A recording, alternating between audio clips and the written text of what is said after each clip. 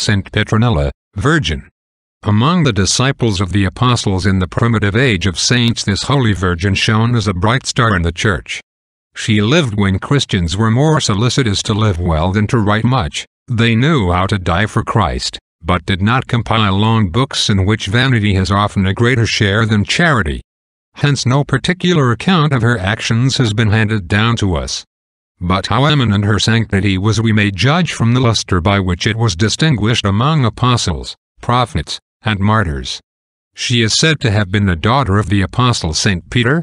That St. Peter was married before his vocation to the apostleship we learn from the Gospel.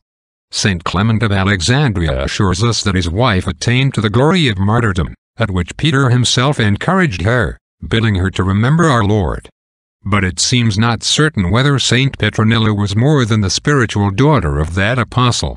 She flourished at Rome, and was buried on the way to Ardea, where in ancient times a cemetery and a church bore her name.